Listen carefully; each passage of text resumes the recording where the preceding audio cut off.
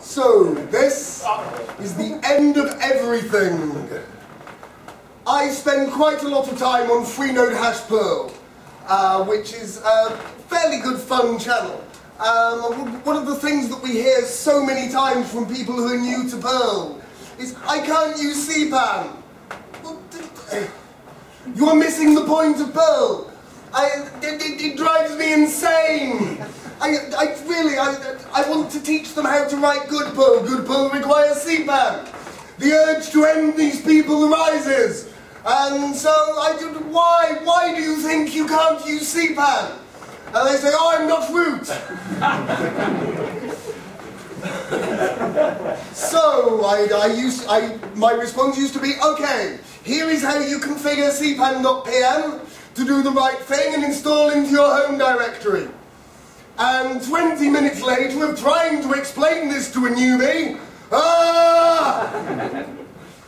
so I wrote local lib,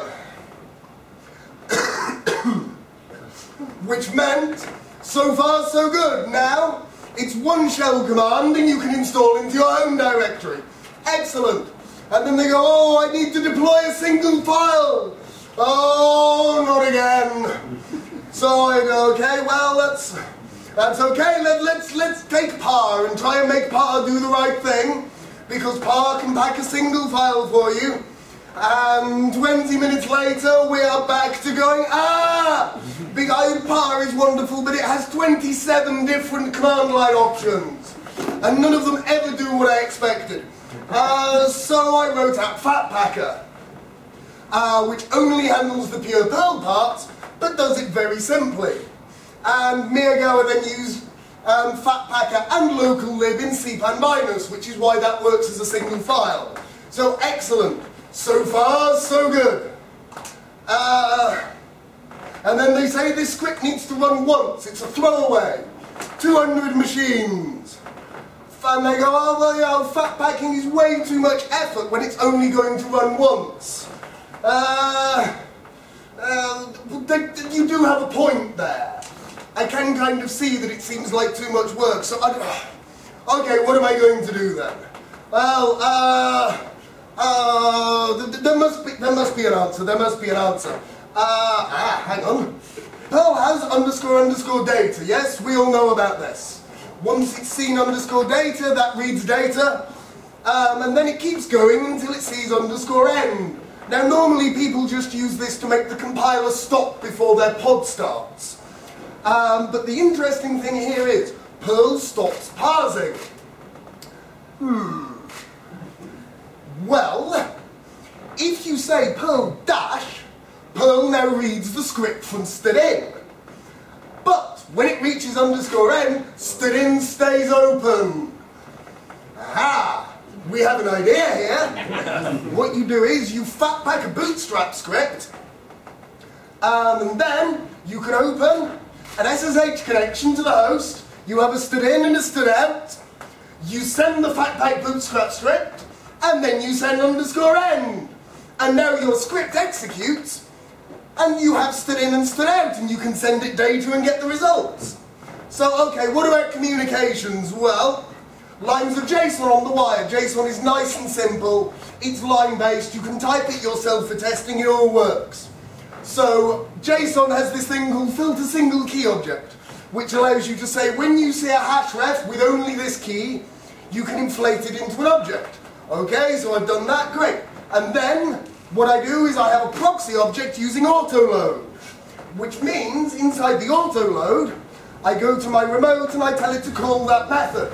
And it sends that across the wire as JSON and gets the result back. But, what about other modules? I mean, yeah, what about modules that I want to use during the code? I don't want to, if I have to re-fatpack it every time, I'm back to the same problem. So, but AppFatPacker uses a code ref in @inc to do the loading. Okay. Well, there's no reason I have to only have one of those, right? In fact, I could have an object. I could use both. So, I have a hook object it has an inc method, and then it goes, please give me the source code for the module, and then I open a string file handle to the source code and return that. And if you put that in inc, that gets called. So what's $sender? Well, that bit is actually easy. I've already built a system for calling remote objects, so the sender is a remote object running on the host machine that knows how to look through the @inc of the host machine to send it across the wire to the far end. Literally, you just pull out the Arch-specific directories from @inc, find the file, open it, send it out across the wire. And then to add a little sugar, if you write a method called new::on, if you give Perl a fully qualified method name, it dispatches it according to the package you gave it. So, I wrote eval with lexicals. Eval with lexicals is a pure Perl, basically REPL call. And that means I have an eval cage in pure Perl that can ship over the wire. Which means I can literally call new::on, user@host, will SSH in, start up, sends eval with lexicals over the wire using the sender, just host will work and that just calls it, user@ invokes the sudo binary for you so you can get to be root on the far side, and I can send it any Perl code I like, and it hangs on to the lexicals. And I can run this on one machine, and that Perl code is running on the other machine that I SSH'd into. You can use any class for this. You don't even have to have loaded it locally, because provided it's a valid class name, Perl will call new::on without having to have required it. Hand it a connection object, hand it constructor arguments, you get an object back. I can even do it for subroutines. So I ask the connection, give me a code ref that's going to call hostname out of syshostname on the other machine, and then call it, and it works. You think you still can't use cpan? Yes, you can! Even in a one-off, even with no installation. All I require on the other side is for SSH to be able to start a Perl 5.8. So it even works on Red Hat. Object Remote will be shipped to cpan in the next week. Somebody else is documenting it because, well, if you've ever read my documentation, you would understand why. And I look forward to seeing feedback and ideas from people. Just please, let's not talk about Windows. And especially not that. But anywhere else this will work. Thank you very much.